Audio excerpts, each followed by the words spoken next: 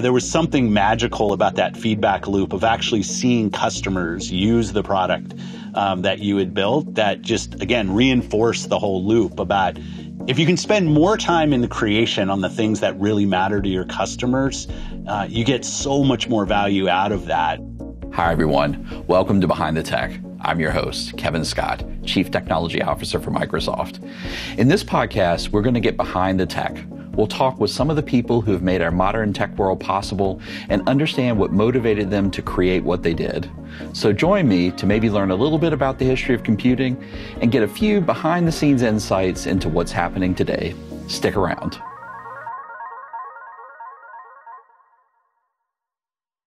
Hello and welcome to Behind the Tech. I'm your host, Christina Warren, Senior Developer Advocate at GitHub.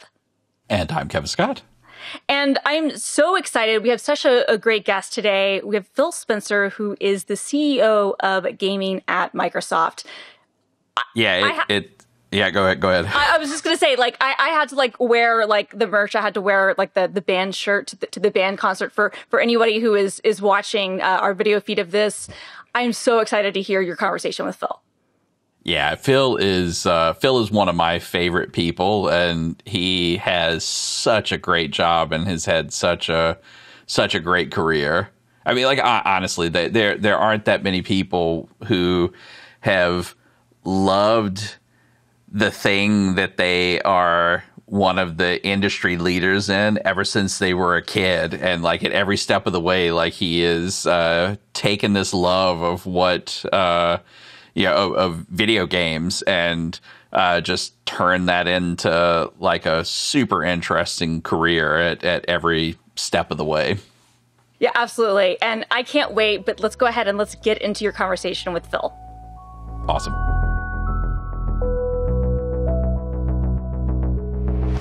Phil Spencer is the CEO of Microsoft Gaming. He began his career at Microsoft as an intern in 1988, and since then he's done many, many things to benefit the gaming community, like pushing for cross-platform play, pioneering backwards compatibility within the Xbox line of consoles, and launching Game Pass.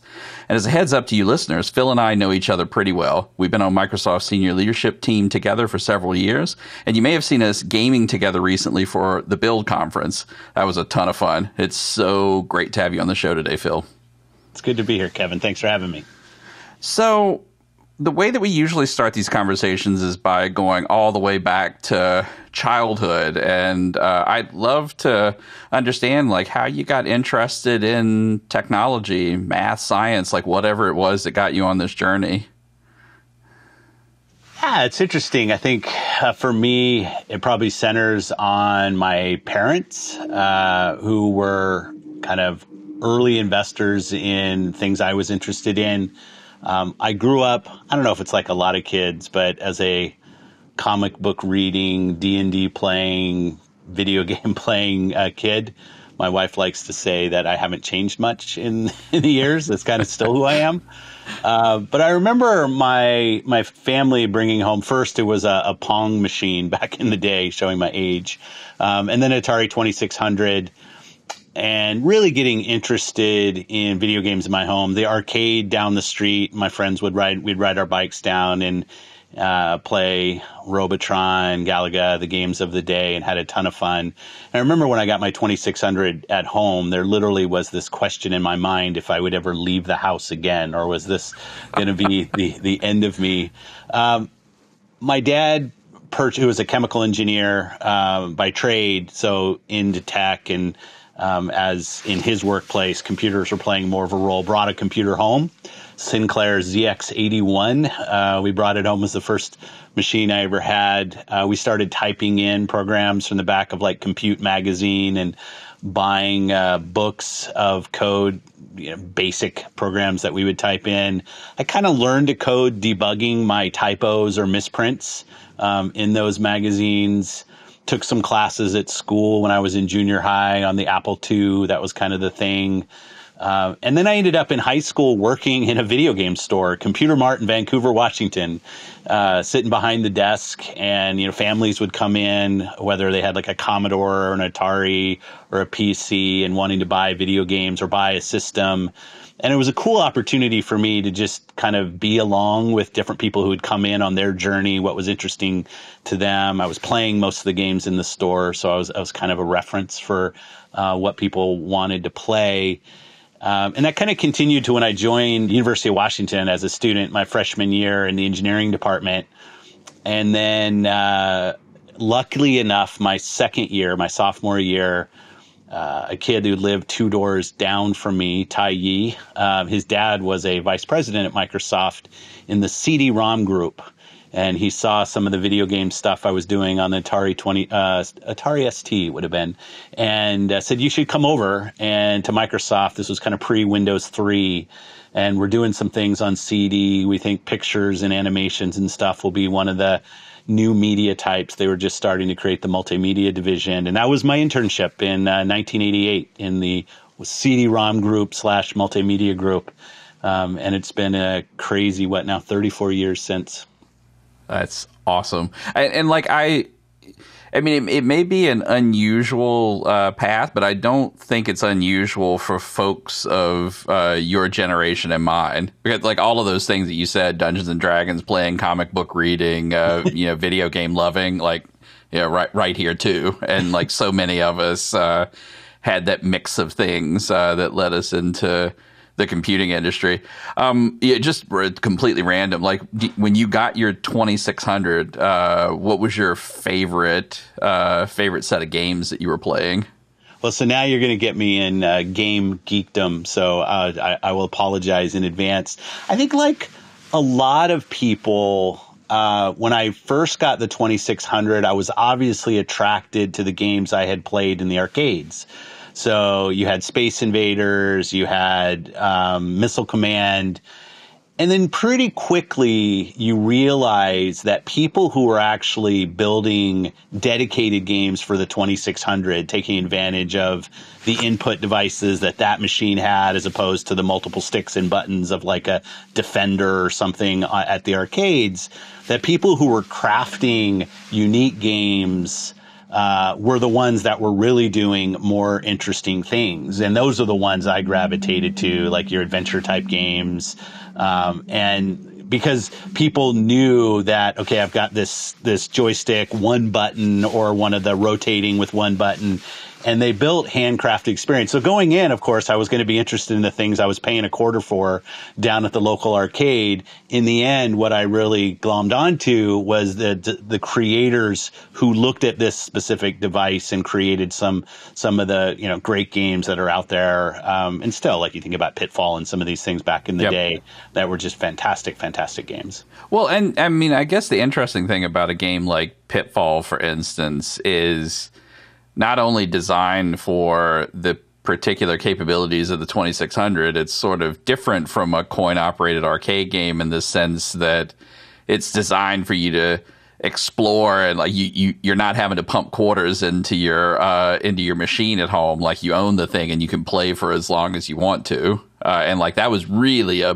big different modality, I think, between the home console machines and the coin-op machines, right?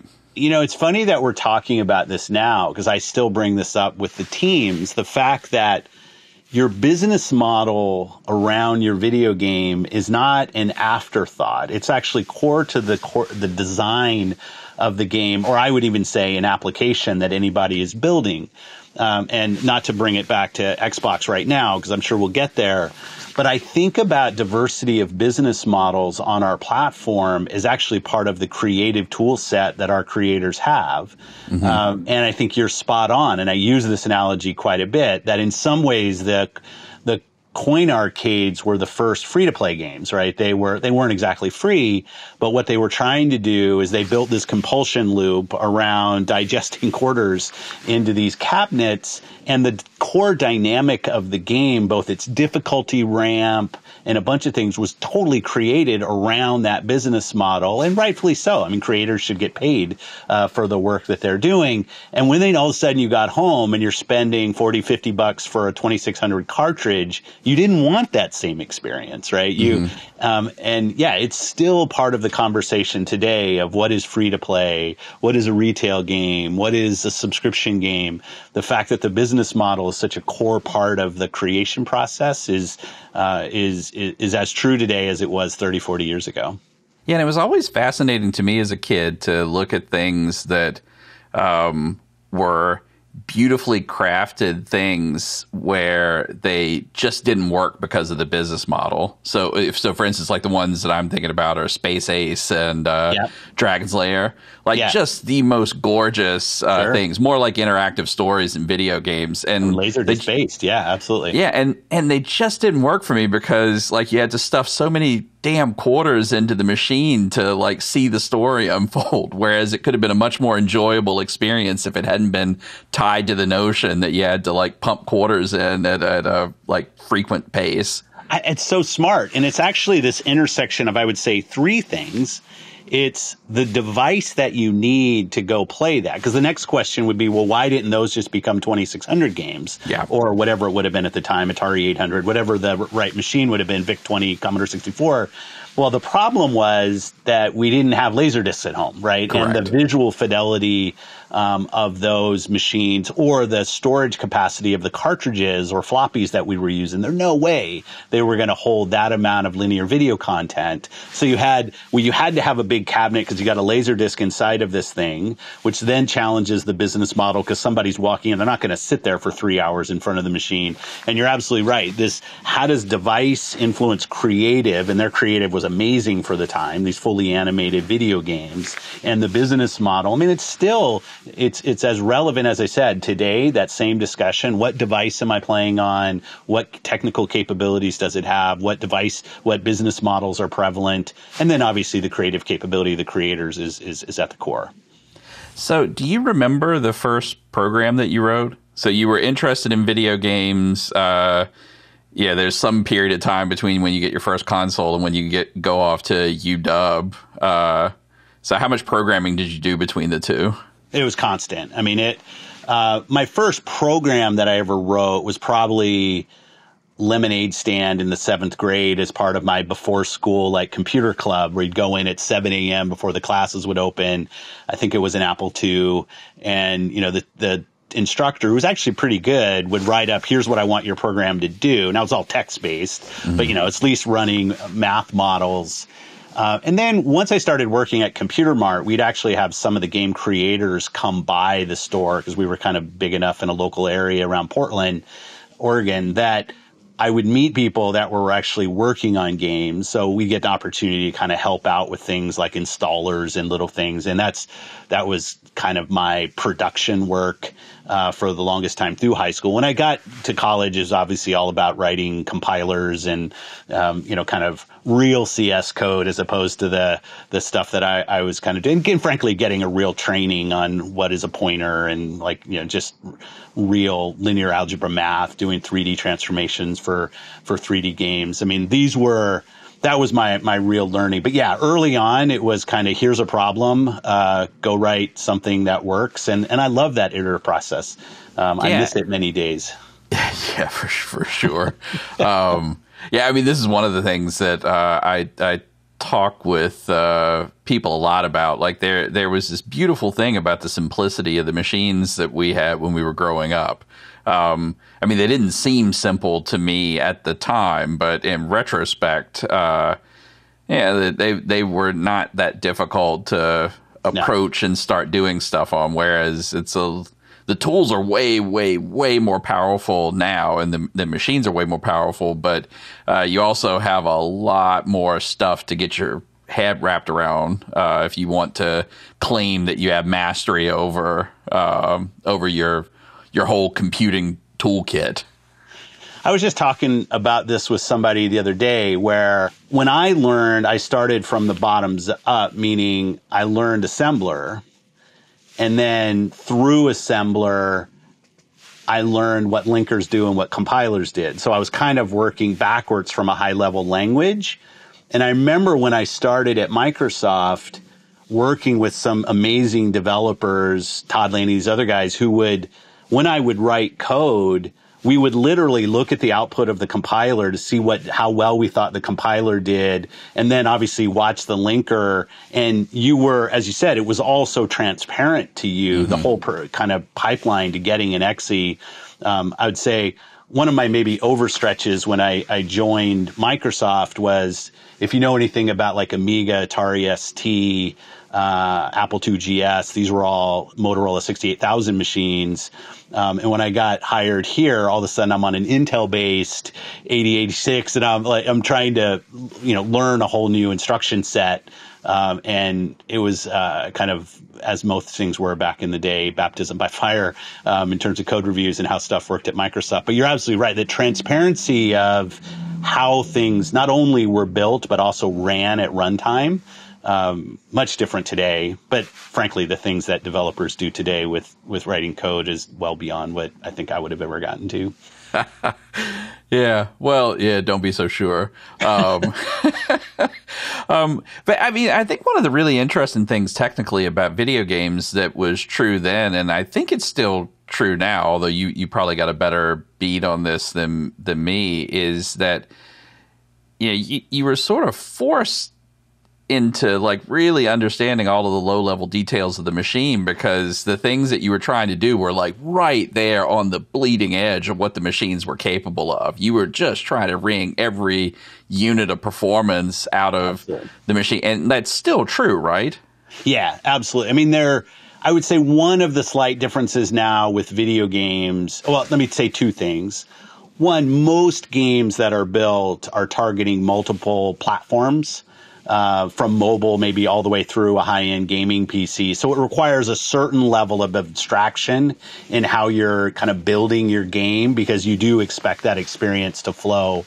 We were talking about Minecraft just a minute ago. Think about a game like that and the different target platforms that they have. It requires more abstraction in the code than maybe back in the day where you're building one game to run in one place.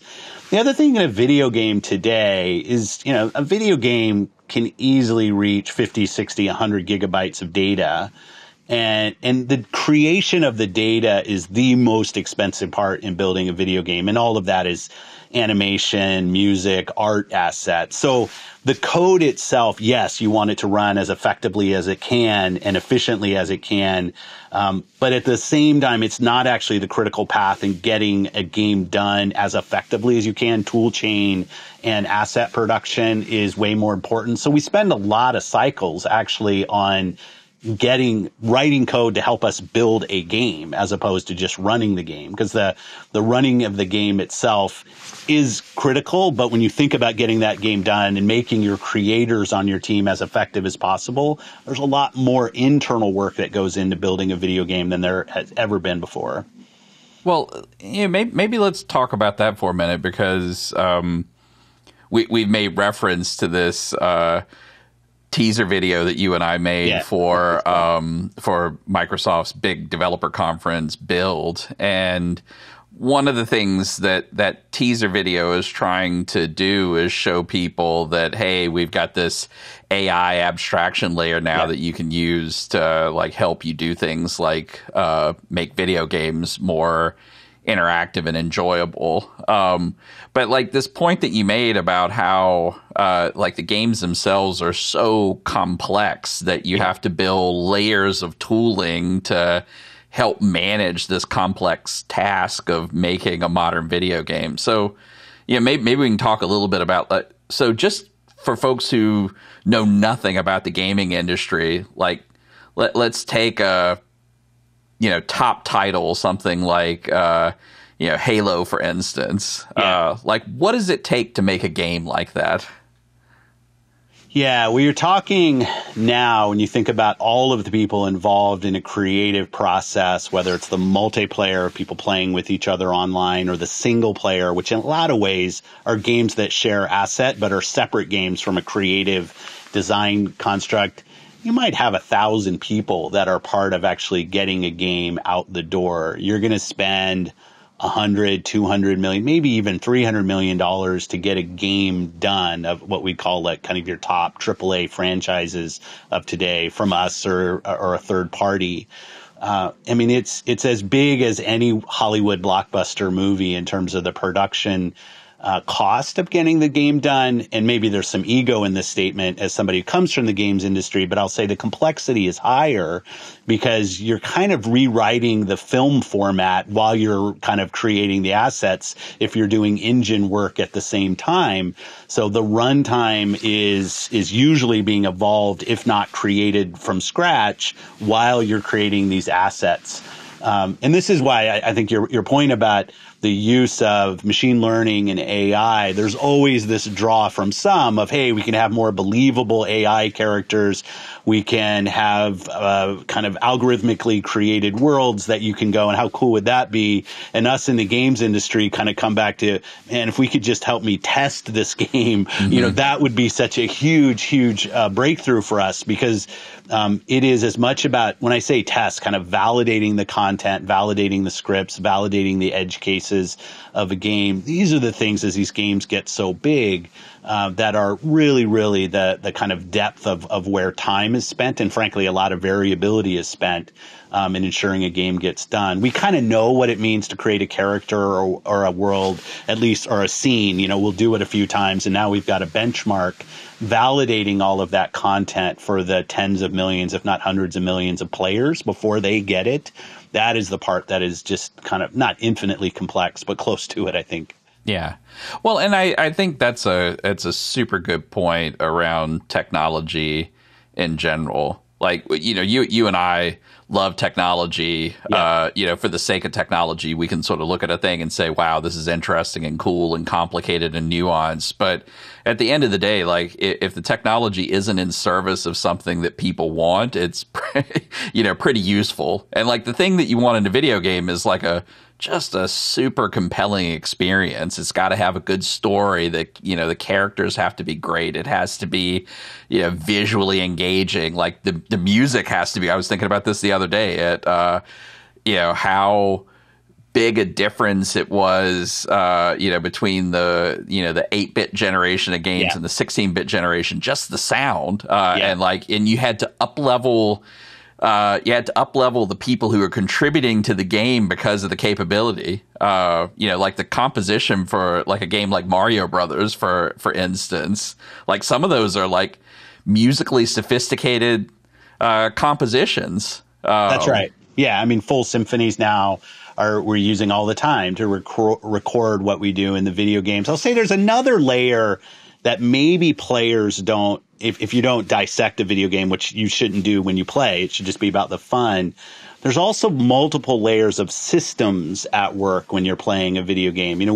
We talk about video games and what is that kind of 3 seconds of fun, like when I have a controller, a keyboard and mouse or touch, and what is the thing that I do over and over and over that's kind of just so compelling. And then I have another loop, which is maybe my 5 minutes of fun, of like what gets me to keep playing, and I feel challenged and I feel some growth in that. And then maybe over a 5-hour, 1 hour period or whatever, there's another kind of set of systems at play to keep me, usually having to do with economies of like, I'm gaining this amount of experience points, and what are the sinks of where I go spend at those, and does that economy hold over the time? We have economists that are working on games that kind of helped us with these things. But the number of systems from a near-term control and not, this isn't even talking about the creative of what is the story and do I feel connected to the challenge and the characters, but the amount of kind of engagement systems that are involved in a game and testing those out. Is the game actually fun? What does that word even mean? And these are things that game teams spend so much time on, and there's high variability in it. And I think there should be, right? At the core, while it's very technically based, I view video games as an art form, and what makes a good painting, what makes a good song, what makes a good TV show. I think there's a lot of organic in that. So I think the first video game for me that hit all of those things, that had the 3 seconds, the 5 minute, the multi-hour, was probably the original Legend of Zelda for the NES. And like, I just remember getting it, and like, it was sort of instantaneously fun, and then you just couldn't put it down. My brother and I mean, we got it for Christmas one year, and like, we just disappeared. Like, the entire Christmas vacation was like gone. Do you remember like which the first game like that was for you? You know, I maybe because I came from reading and comics and stuff, the early Zork adventures to me were things I spent a ton of Infocom games, if people remember those. And these are text, right? There's nothing on screen other than reading of the text. But this idea of an interactive adventure and kind of the extent to which I in my head perceived was there. In reality, when I played the game, like now looking back at Zork, you kind of realize there's pathways that they send you down, and the amount of variability is there, but kind of not there to the extreme that was in my head.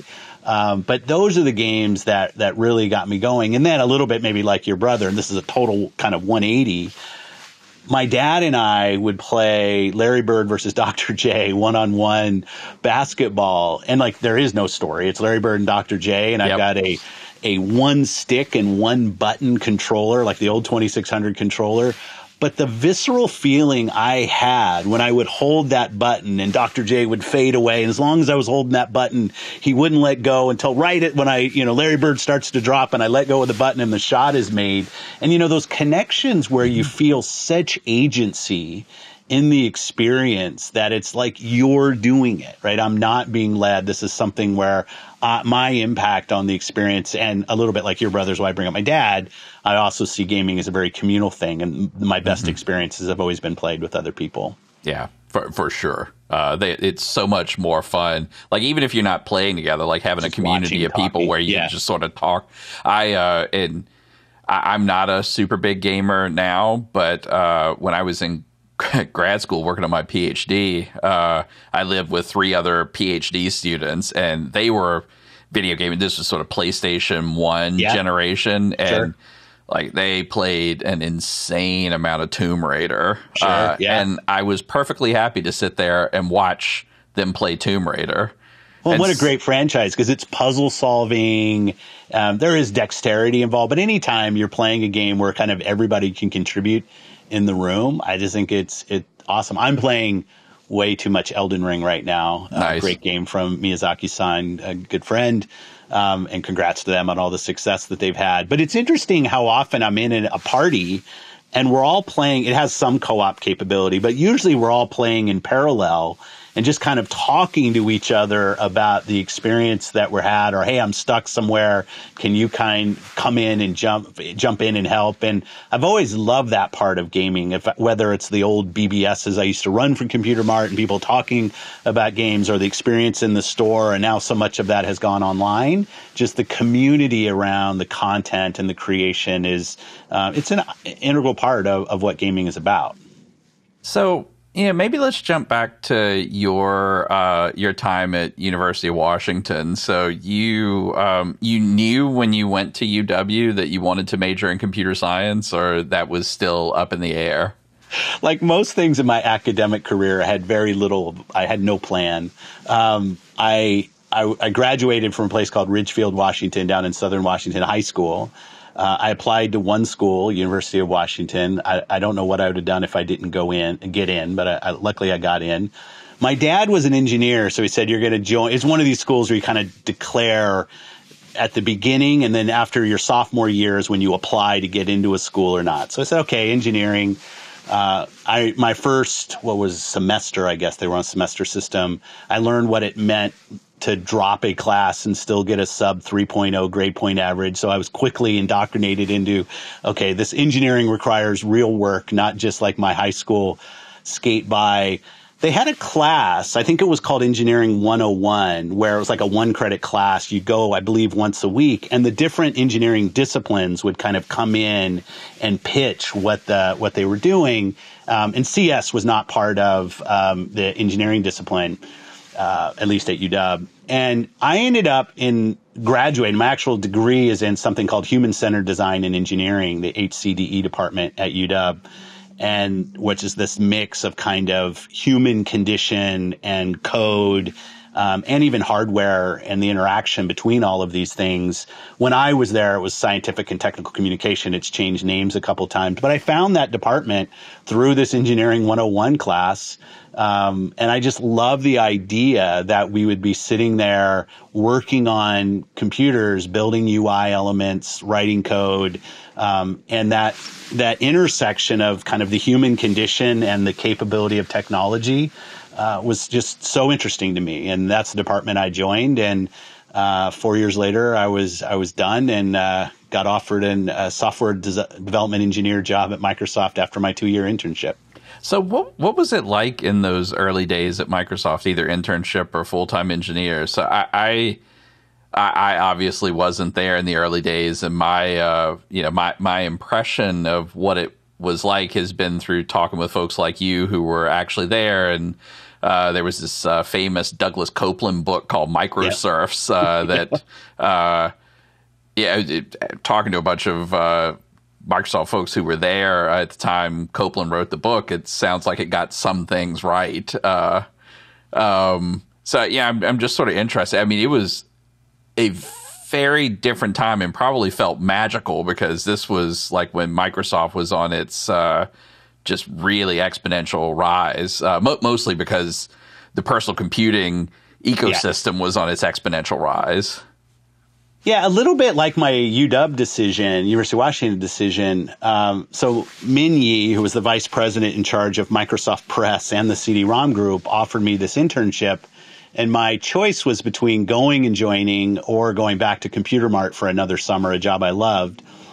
And his pitch to me, or the internship pitch, was at the end of summer, I get to keep my PC that I'm working on. And that's what flipped the bit for me and had me join Microsoft for that internship the first year. Because I was right across the bridge, I worked full time for the first 2 years, and I just kind of alternate my classes and where I was. In terms of the environment here, it was, I'm going to guess, and I've looked at this before, I think it was about 3,500 employees when I started my internship. And what are we now, like 200,000 or some crazy number like that? I will say the similarities are mostly in name today, like comparing what it was like back then to what it is today. But I will say it's still kind of an engineering-led, product-led company. Back then, the transparency, everything, I had the full Windows install base or code base on my machine. Like I was doing compiles of the full system. I was working on GDI and some other things with some of the team. And the transparency inside the company was kind of everybody, all hands, to get whatever we needed to get done. If you were a dev and you could write code, most people were definitely willing to kind of invite you into the code base. And there's good and bad in that, as you can imagine, in terms of quality and kind of practice and even supportability of the code that's written when so many different people are coming in. Hours were, we were doing 80, 90 hours a week, 100 hours a week. But I was learning. I had amazing peers and mentors around me to review. Not always the easiest when you're getting your code reviewed in those scenarios, but I excelled at a rate faster. I couldn't imagine any other environment with the concentration and peer feedback that I have.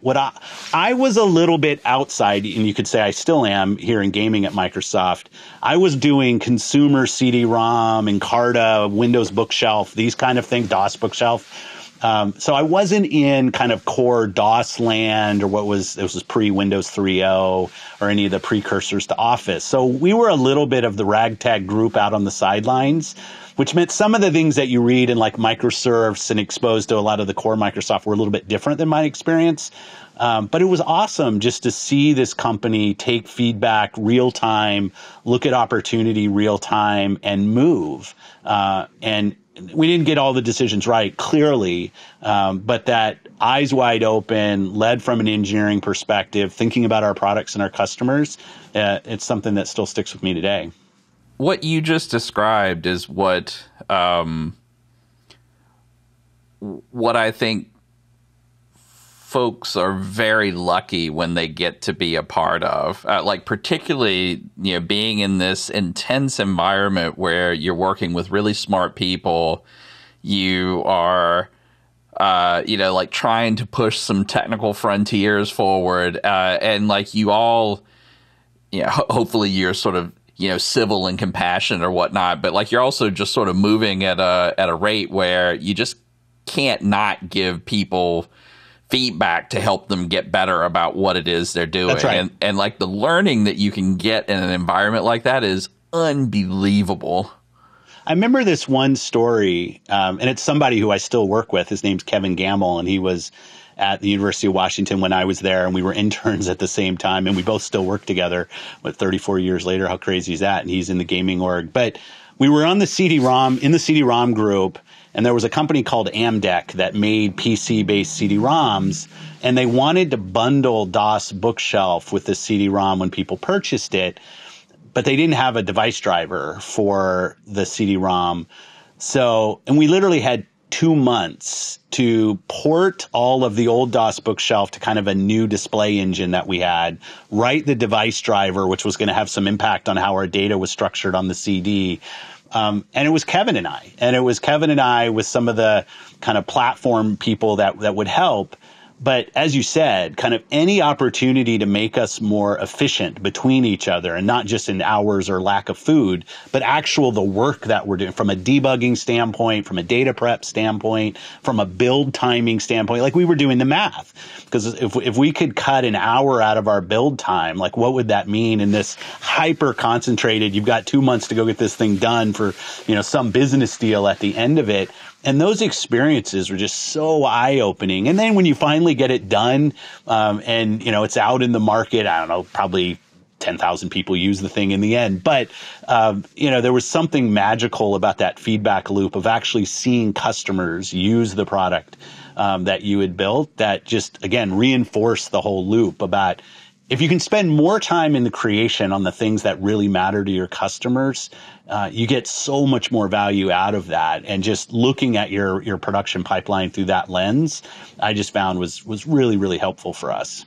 Well, and, which brings me to this, this thing about you and what you have chosen to do, which is you get to make things that you put in people's hands, and the objective of them using it is their enjoyment. And so, you can tell whether you've done a good job or not. Like people either enjoy the thing that you've made or they don't. They either play it a lot or they don't. They either, like talk about it positively or they don't. And that is, different than sometimes people who do infrastructure things. Yeah. Like I've been a systems person most of my career, and you have to figure out other ways to determine whether or not the things you're working on are creating value or like serving a good purpose. So how important is that to you as an engineer, like having that feedback loop? For me, kind of personally and professionally, is really my only way of operating, is both from like a personal fulfillment. And it's not at all a judge of any kind of engineering out there. It's just kind of how I'm wired. I mean, this because you and I have been online before. I'm P3 on Xbox Live. When I'm playing online, people see my gamer tag. I don't hide it. My Twitter handle is out there. Like you said, the feedback on the work that we do, good and bad, is out there front and center. And while there's obviously good days and bad days for myself, in the teams and the products that we're building, for me, that complete loop of we have an idea, whether it's iterative on something that we've already done or completely new, we're going to work that over multiple years in the case of these big games that we were talking about, to deliver something, and that end result in the feedback that you get is the thing that gives me momentum into the next thing. But that's, like I said, that's kind of how I'm wired. I like the completeness of that. I mean, I'm enthralled by, I think of like, you think 400 years ago, there's like architects in Europe working on these massive churches that are going to take 200 years to build. And they're in the middle of this. And if you're like a mason, you know that you didn't see the beginning and your life will not exist. You won't live long enough to see the end. And these people throw themselves into these builds. And we have similar kind of projects at Microsoft, as you know, that take like multiple decades, especially some of these things where they're way out there, Horizon 3 things. And I am just so impressed by people that have that amount of kind of intellectual drive to see through it. For me, that tighter feedback loop is just part of how I'm wired. And I'm glad we have those people that can think longer term about infrastructure and longer term investments. It's not just longer term, but kind of it's at a different level in the stack. The things that we do and the conversations. One of the reasons I always love having conversations with you, because the conversations of how different people think about these problems and opportunities are just awesome feedback into what we do. Yeah. Well, but so, that said, you are managing a bunch of things that take multiple years to go do. Yeah. So there's both infrastructure things like xCloud, for instance, and there's also like these games, which are, like a AAA game is 1,000 people worth of complexity working over multiple years. So how do you manage that? It might be obvious to someone just getting into the field, like how you go, do your 2-month project where you're porting this this books project for a new CD-ROM format and writing it, but like 1,000 people for 3 years to like get to the thing where you start getting the feedback. Like how does that work? Yeah, it's been real learning for me, just being transparent on this. Like the biggest one of these things is I moved into this job ahead of Xbox, which is now 8 years ago, which is kind of crazy to think about, is hardware. Like the hardware timelines as somebody who grew up in software, it's not only is it the timeline on hardware, but when you find a bug, the kind of loop to go back and fix a problem until you get your next EV build of hardware. And as you said, longer term platform things that we're obviously doing on Xbox has been a real learning. I grew up at Microsoft. Prior to the head of Xbox, I was head of our studios organization, so building games. And I think for me, when you have the portfolio of things going on, you kind of just daisy chained people, like your games in your head of, okay, every year we're going to have 3 or 4 or 5 releases and I'll get my endorphin hit from those things, knowing that the things that will come the following year probably have been in development for 3 or 4 years. And that kind of just that portfolio of things at different stages were very useful. When I came into this job and took on the hardware requirement, the platform work, having some ideas like Game Pass and xCloud, which xCloud being our cloud streaming, Game Pass being our gaming subscription, that we had to invest in over time. It was learning for me, both as a leader and as a member of the team, on how to just structure my thinking differently, finding people on the team that had that capability beyond what I did, listening and learning. And it's just been part of my growth in this role over the years. The thing that I never really appreciated until I was working on my PhD is like the role that stamina plays in trying to do something complicated, where you have to have some framework for how you're going to break a big problem down into like a bunch of manageable chunks. And then you've got to have the stamina to just go do all of the chunks until you're finished. And like, I know, I mean, you basically are working on 100 PhDs at once, given the complexity of all of the things that are in the pipeline. And it must be a interesting thing helping all of those teams like maintain that focus and having the stamina to get everything done. Yeah, and I think your point about decomposing the problem a bit and making it digestible in more meaningful kind of chunks of time than 5, 6, 7 years is really, really useful. The other thing I'd say, and this is different, like we're kind of an anomaly inside of Microsoft and maybe even gaming and tech, though I think VCs, this probably resonates a little more, is we are a kind of portfolio business. We're going to ship 10 things. All of them might have been kind of these very expensive, very long endeavors that we've talked about. and you might have 2 or 3 of them that you would earmark as success at the end of that. That's just kind of entertainment, right? Whether you're writing a book, making a movie, making an album, your hit rate 20, 30, maybe 40% if you're kind of crazy good is what the hit rate is for most at-scale publishers. And yet you're sitting inside of Microsoft with kind of tried and true franchises like Windows and Office and now growing in Azure. And there is a little bit of an impedance mismatch when you're walking in and you're showing this portfolio of things, and you might get the obvious question of, okay, which ones of these are going to work? And you can't rank it by budget. You can't rank it by time or by what's hot today. And that's, I'd say, another change or another difference. You've got this longevity kind of opportunities you talk about and how you break down the problem.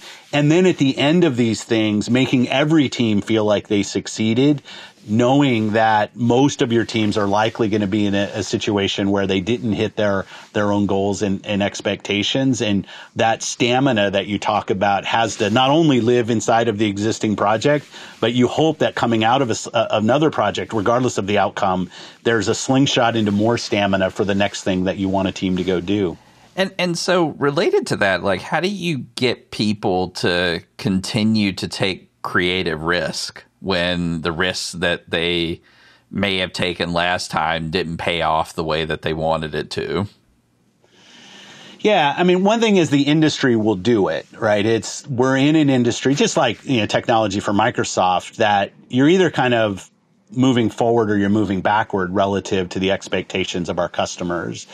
We have very few customers, even taking the original Zelda game that you loved, still a great game today. But if it launched in the sea of games that are out there today and you and your brother went and picked that up, it's going to have a different equation to that game becoming as successful. You'll still have your Minecrafts and things of the day that aren't about how many pixels can we go push per second on screen. But so the industry will set the bar for the teams, and our teams are very, very consumptive in terms of what our art form is about and where the bar is.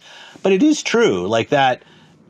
After something launches, you want to sit back and be transparent with the teams, both about what went well and what did not in terms of our own process, and then what we learned so that you have more momentum in the next thing. One thing I've learned in my role is for me to be very transparent about my own journey, and the areas where I succeed and the areas that I fail, and every day I make some decisions that are good or do some things that are and every day I make some mistakes. And, Satya likes to talk about growth mindset, which I think is an important kind of framework here of it's not about doing the perfect thing every single time, every single day. It's about on this journey of growth and reflection and learning. And so for myself, when I'm working with the teams, I try to be transparent about my own learnings, and my leadership team, I think they reflect that as well. But that's a cultural thing that you have to start very early on, because people in the end, what you're really looking for is teams that feel safe. Yeah. Right? They feel safe taking the risk. And that, there's so many facets to what makes a team feel safe in today's world. Yeah, I had 2 different bosses a long time ago that had 2 pieces of feedback for me that were pretty pivotal. One was if you're not failing sometimes, you're probably not trying hard enough. That's right. Yeah. And then, I had another boss where, God knows I've made many, many mistakes. And so, in the ad systems that I run in the past, a system outage could mean millions of dollars of revenue an hour that you're losing. And every time one of those things would happen, I had this boss who would say, well, be very calm in the moment, get the problem fixed, and then make sure that you're getting your $K million worth of learning out of this episode, because each one of them teaches you something. That's exactly right. I think it's very good learning. A friend of mine runs a company called Supercell. It does a game called Clash Royale, Clash of Clans back in the day. And he when teams would set goals and ship, And if they had great success, he would take them all down to the local pub and they'd all have a beer. When teams didn't have reached their goals, he'd take them down and they'd all have champagne, trying to create this idea that setting that bar high and hitting the goals or exceeding the goals is always a special moment. But the outcome is actually in many ways decoupled from the effort. We put our best and best people and most effort into some of the things that didn't work, and to try not to create a direct causality between here, like all of the serendipity that goes into making something a hit. Why is Minecraft a hit, right? Why, when Marcus puts up Minecraft as this Java exe on a server, or, you can look at something like a Roblox or a Fortnite. I mean, trying to excelize the success of in kind of human entertainment is so difficult. And I think that those are words of wisdom your boss was giving you.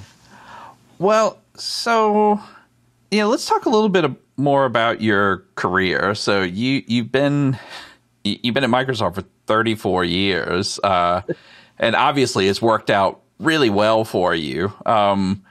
Do you have any advice for folks about how to grow professionally when they are, sticking with a company for a long time, or like maybe even if they're not, like you must have had some sort of theory of career, given where you've gotten, right? The things I can look back on and say, what are those critical moments or decisions that have led me to what I think is just an amazing opportunity I have here, leading the gaming org with an amazing team.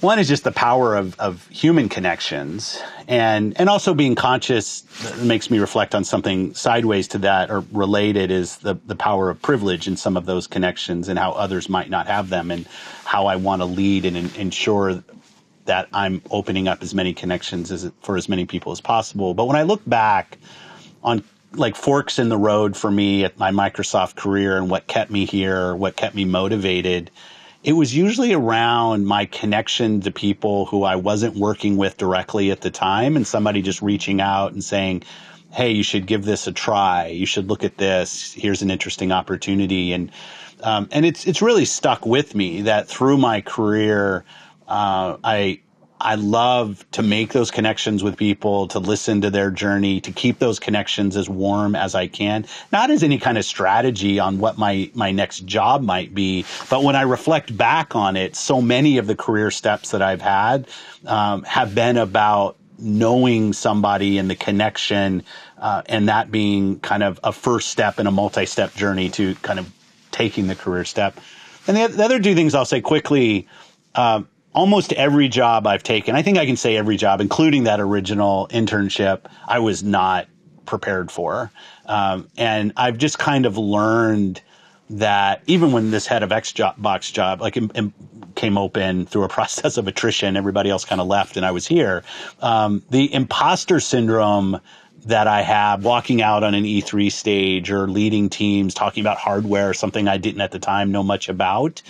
But kind of preparing yourself for those moments that the serendipity of luck meets connection meets, as I said, some kind of the privilege that's there at the time.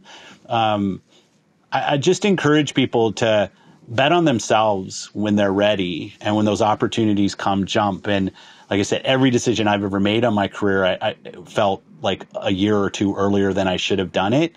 And in hindsight, some of them were. But other people were making decisions to bet, and all I could do was prepare myself as openly as I could and be transparent about my journey in that role. Yeah, I think that's really, really good advice. I mean, for what it's worth, like, I think I've had the same experience as you. Like, I feel imposter syndrome all the time. Like, what qualifies me to do the job that I'm doing? And I've always felt it from the time that I was a kid. But I also have always had this. It's not even overconfidence. It's like just crazy curiosity. It's like I just can't help myself but go see what the thing is going to be like. And So I think, whatever it is, like that is what you just gave people is really good advice. Like find that thing inside of you to overcome your imposter syndrome or your hesitancy or you don't feel worthy or prepared, and just go do it. And I think it's so spot on. And what I have found, I mean, and you're such a great example of this, like 5 years ago, you and I didn't even know each other. And now I consider you one of my good friends here at this company. And everybody in every position at the base level is a human and has human emotion about their where they are. They've got friends and family connections that kind of are such a part of who they are and their makeup, their history, what they want to accomplish. And those feelings that you have as an individual about whether it's imposter or I'm not ready or, we've all been in the same position and might be even at that time. And I love how open we've been able to have at kind of Microsoft on these types of topics. Finding a place where you can have safe conversations, I've also found is very helpful. Yeah, for sure. Like finding your people where you can just be yourself. Super important. Right. That's right. And that's maybe goes back to that connection. Those might not be people that you work directly with every day. But having that whether it's, my wife and I have been married 31 years. We went to high school together. And I've often said, Kelly, when I'm standing on stage at E3, she'll say, hey, I remember you as that 17-year-old with a mullet driving your Ford Pinto. So don't think you're all that. But those people to kind of connect you back to being human, and fallible and on your own journey. Yeah, I think that's critically important. It has been for me. Absolutely. Yeah, I could not agree more. So we're almost out of time. The last question I like to ask everyone, and this may be a hard one for you, given that you are maybe the best mix of career and personal I've ever seen. Like you sort of do what you love. But so in your spare time, what do you enjoy doing other than gaming, which I know you do a lot? And snowboarding and reading my comics. What I have found is I just enjoy, it's kind of what you were talking about, that learning process.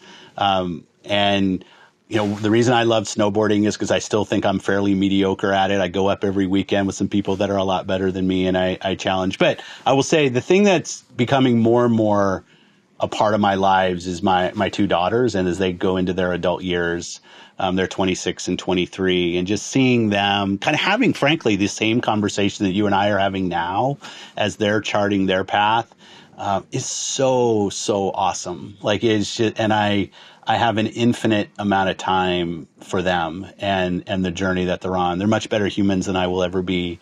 That we've talked about what they're doing. There's just so special. Like I said, Kelly and I have been together for forever, and seeing where our daughters are going, and they don't always make all the decisions we would make, and they go through the same learning journey that we were just talking about. But it's special, right? It's special to see people who are so important to you finding their own path. And as somebody who's older and seen a few county fairs, to give some direction when I can, it's become a really important part of my life. It obviously was for so many years, but now as they're adults, more so. And it's awesome. That's super cool, man. Well, thank you so much for taking the time to chat with us today. This has been a great conversation. Thanks, Kevin. I appreciate you doing these. Really, congrats. I watched these. I listened to all the guests that you've had. Fantastic job. Really good. Oh, thank you so much.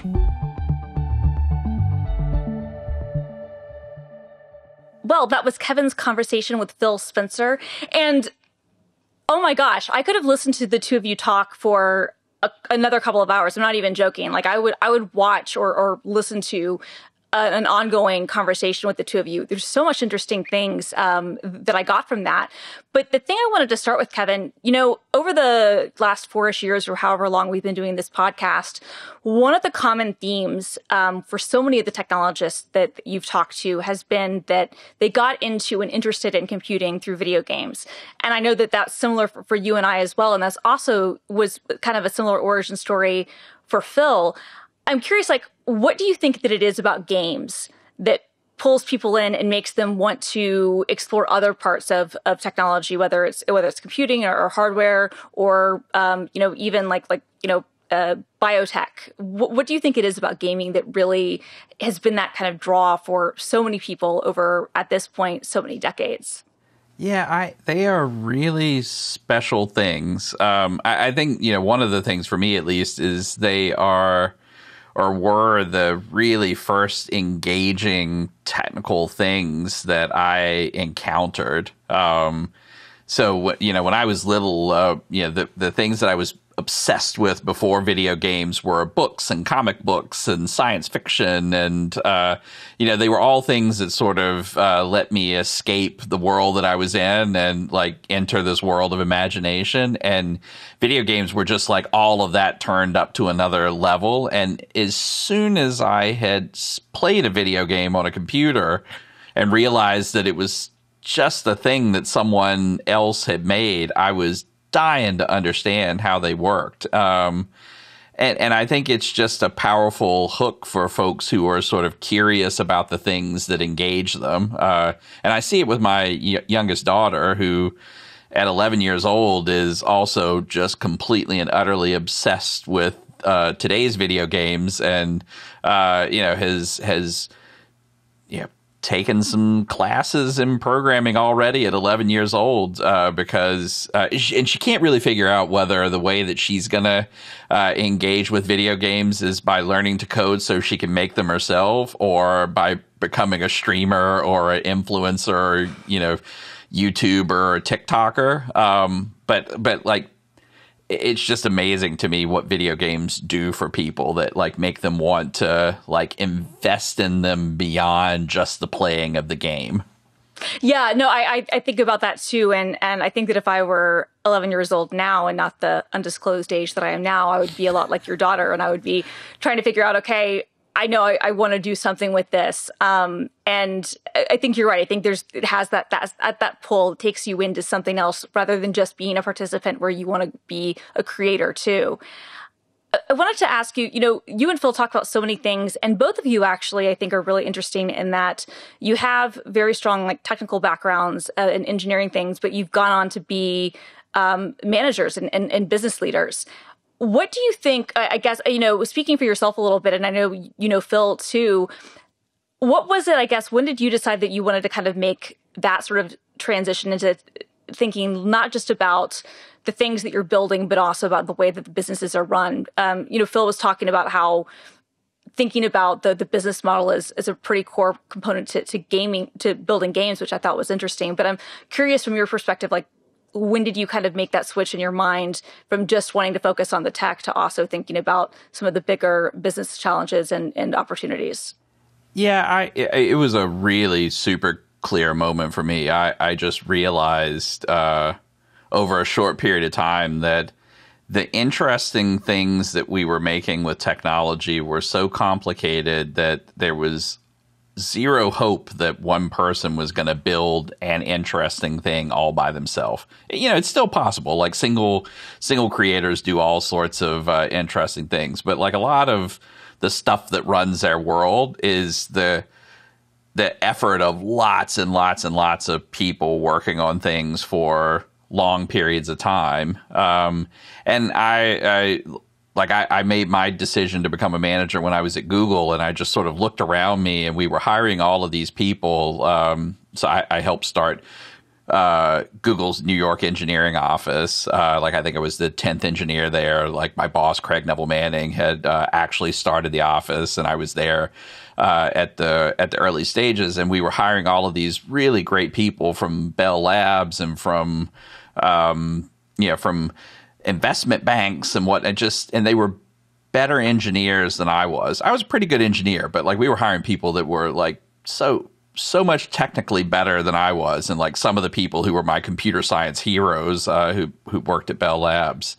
And I decided that maybe the thing that I could do for them is to help organize the effort that they were undertaking so that they could have as much impact as humanly possible.